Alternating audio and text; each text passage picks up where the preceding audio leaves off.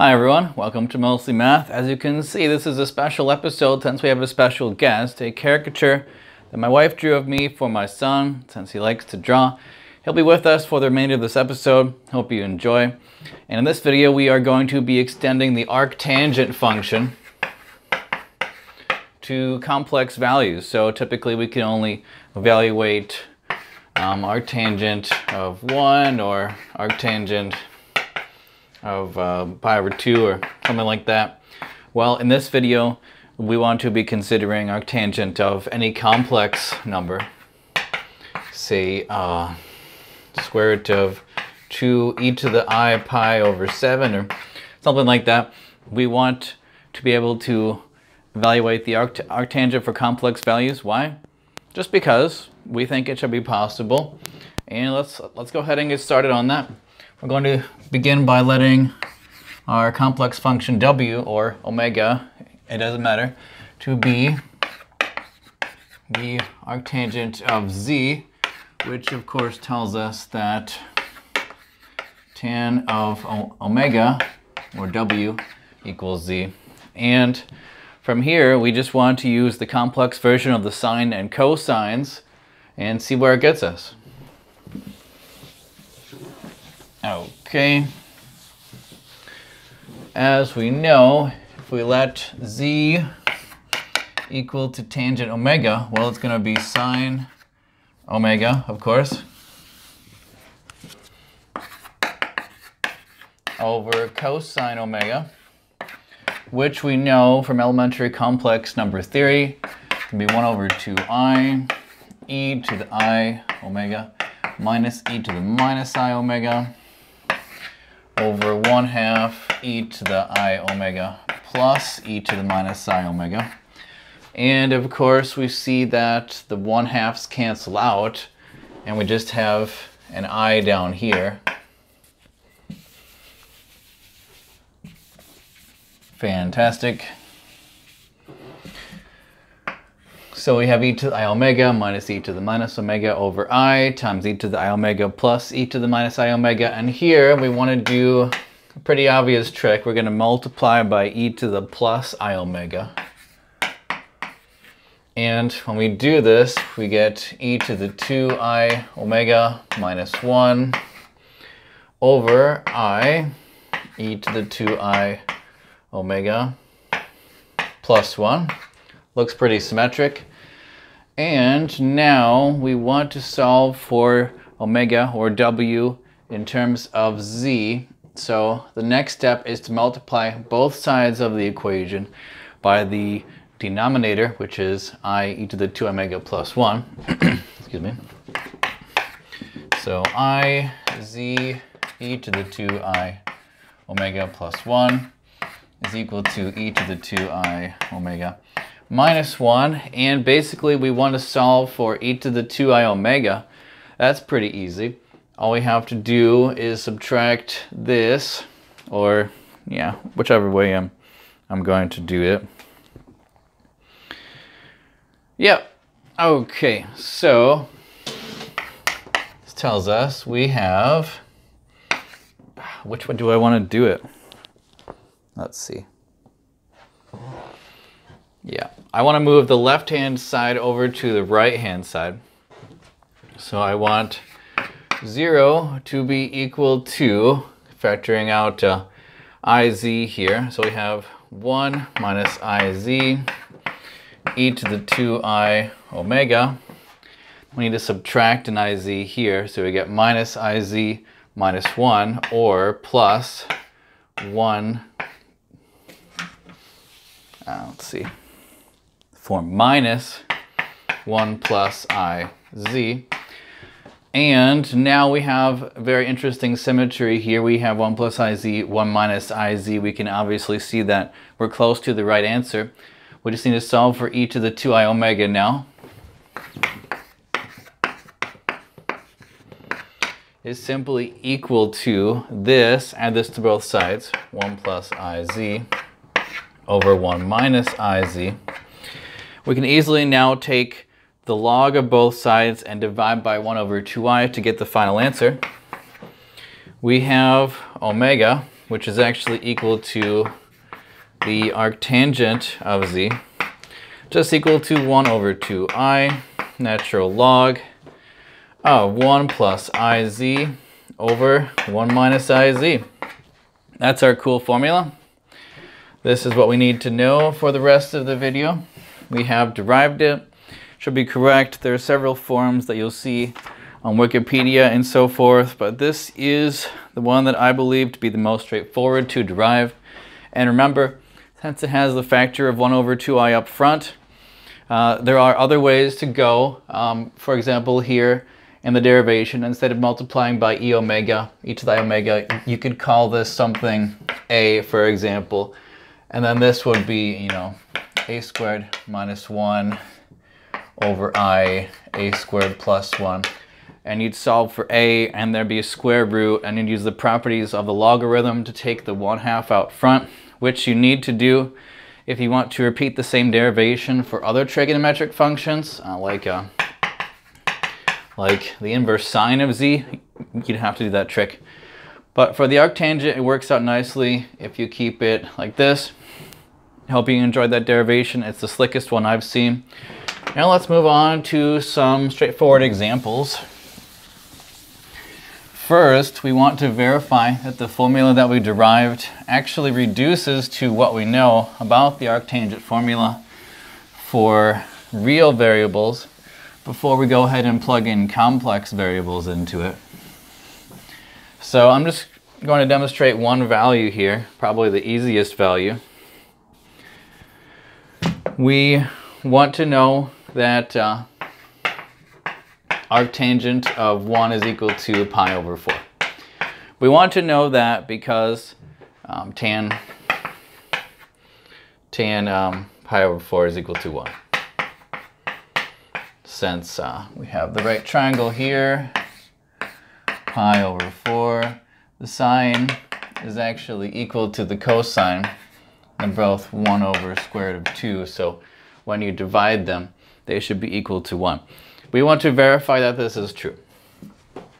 So we're going to start by evaluating inverse tangent of 1 is, by our formula here, 1 over 2i log of 1 plus I over 1 minus I.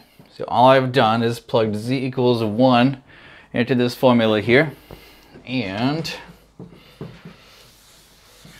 now we just have to work with the 1 plus I over 1 minus I number here.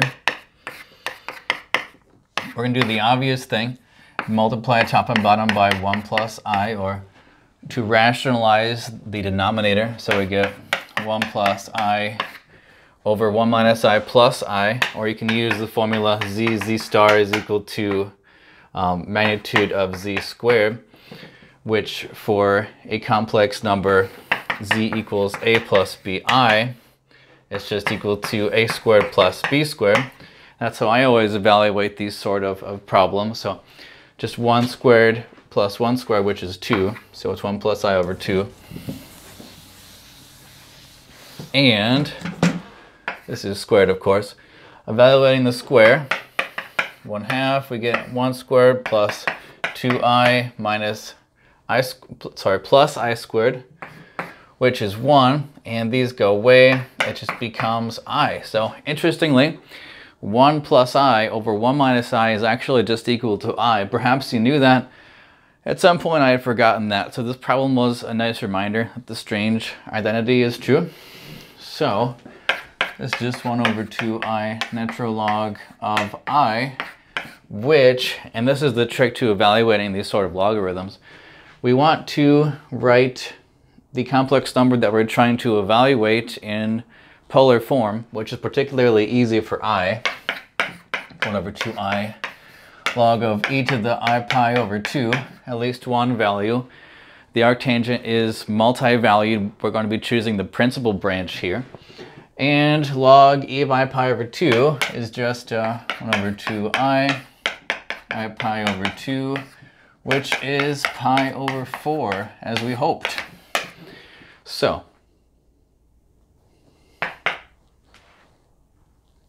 Right, yeah, that's the same thing. It's the same thing as what I wrote here, obviously. Same thing, just take the tangent of both sides. So we have indeed showed that it holds for at least one value. You can check other values, perhaps by a computer. We're going to do one other value as well. Now that we have some indication that it should hold for real values, we're going to look at a purely complex value to see how we can use this formula. Since the formula is really not useful unless you use it for something. So, to that end, we are going to be evaluating the inverse tangent of 2 plus I. So why did I choose 2 plus I instead of 1 plus I? Well, you see that the math works out slightly better in terms of the polar coordinate description. You might ask why I did not choose I or minus I. Well, actually, the arctangent function has poles there in the complex plane, or rather, a branch point, so it's not defined at these values. Otherwise, I would have chosen those values. Next simplest one is 1 plus I, which is messy, and 2 plus I is slightly more simpler, so that's why I'm giving you this example. All right, let's begin. 1 over 2I log of 1 plus I times 2 plus I over 1 minus I times 2 plus I, which, just simplifying, we have 2I here. The I squared becomes minus 1. That cancels with that. So it's just 2I up top. And we have a minus 2I minus I squared is plus 1. So it becomes 2 minus 2I. Obviously the 2's can factor out everywhere. So it becomes 1 minus I here. And now we're at the same situation that we were before. We just want to write this in polar coordinates. So let's go ahead and do that. I over 1 minus I is, upon multiplying by 1 plus I on both sides, over 2 again. Yeah, 2, just 2. All good. Yeah.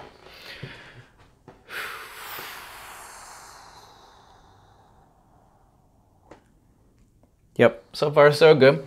We get an I minus 1 plus I over 2. Now we want to write this in polar form. We could use the straightforward techniques from elementary complex variable theory to just write it in RE to the I theta form by brute force, but we want to recognize that this is closely related to the pi over 4 that we spoke about earlier. So I'm going to write it as 1 over square root of 2 times, times minus 1 plus I over square roots of 2. And this we actually recognize as 1 over square root of 2 e to the something related to pi over 4. I'll show you in a second that it's 3 pi I over 4. Since we have the unit circle here, we have pi over 4 here. Pi over 4, sorry. 4 here. And this has 1 over square root of 2 here for the sine, and then 1 over square root of 2 for the cosine. But this has the first quadrant negated, so it must be over here. And this tells us the angle we seek is actually 3 pi over 4. And this has, that was a terrible horizontal vertical line, sorry. This has a minus 1 over square root of 2 for the cosine, and 1 over square root of 2 for the sine. So it must be 1 over square root of 2 e to the minus 3 pi r over 4. Now we can proceed by taking the logarithm more straightforwardly. That was an aside, and now we have our main result is equal to 1 over 2I natural log of 1 over square root of 2 e to the minus 3 pi I over 4. That was an aside.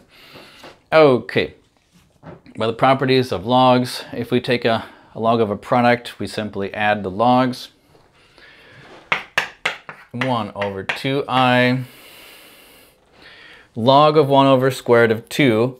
Well, that's just going to be minus 1/2 log of 2, using a different property of logs.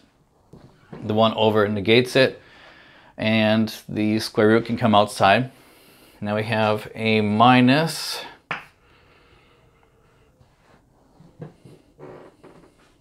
log e 3 pi I over 4. So looking good so far.